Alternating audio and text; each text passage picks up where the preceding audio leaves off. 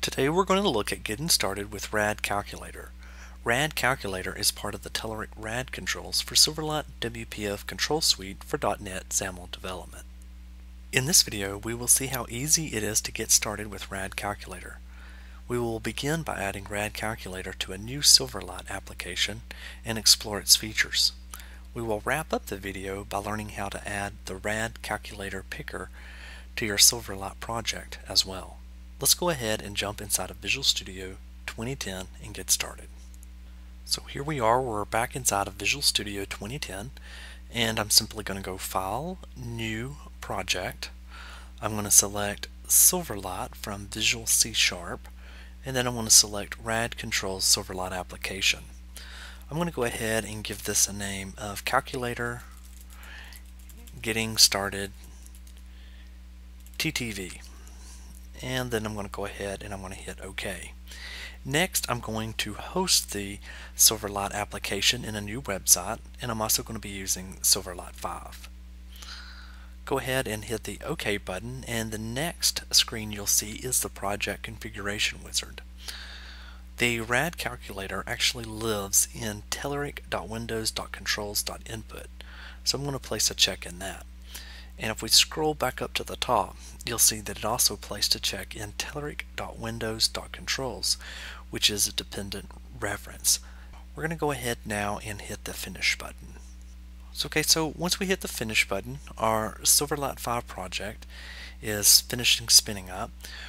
Let's take a look over under our references. Under References, you'll see that it automatically added Telerik.windows.controls and Telerik.windows.controls.input to our project for us. We can go ahead and we can scroll up a little bit on our user control. Notice here that the Telerik XML namespace has also been added automatically for us. So the first thing that I'm going to do is I'm going to come underneath my grid, and I'm just going to type in Telerik, and I'm going to type in RadCalculator, and we'll just go ahead and we'll close that tag. So now that we added RadCalculator, I can scroll down just a tad here, and we can see that we already have the RadCalculator on our designer window.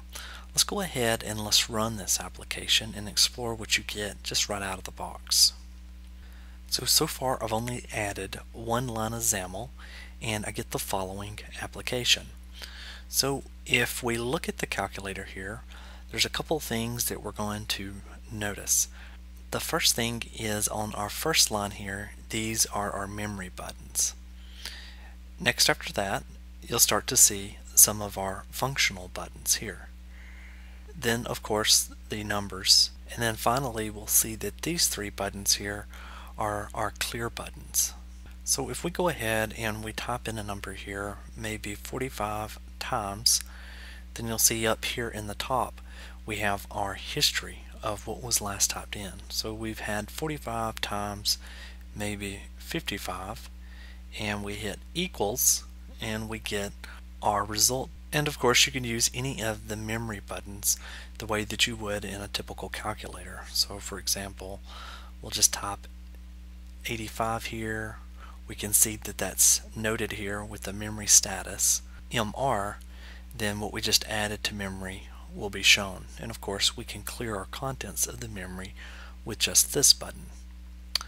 That's just a quick sample of the RadCalculator out of the box.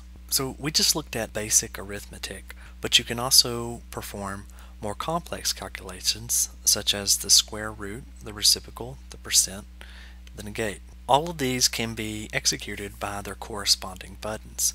And in later sections you'll actually see us add custom buttons and custom operations. But there also may be other times where you don't want to display the whole calculator.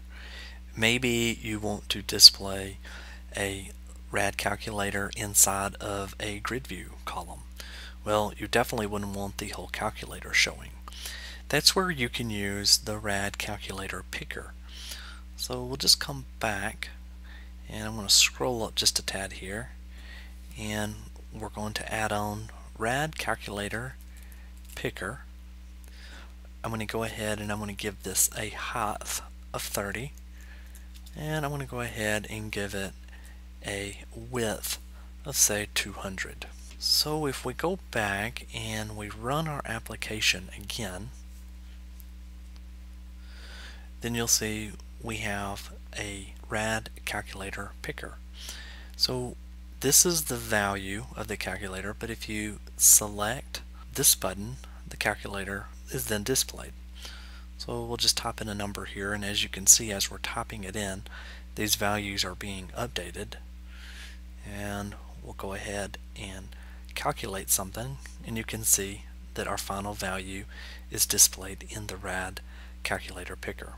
So like I said, this may be something that you may want to add to a RadGrid view or some other control to save space on the screen. So thanks again for watching, and please tune in to tv.telerik.com for more videos, and check out blogs.telerik.com for the latest news and announcements.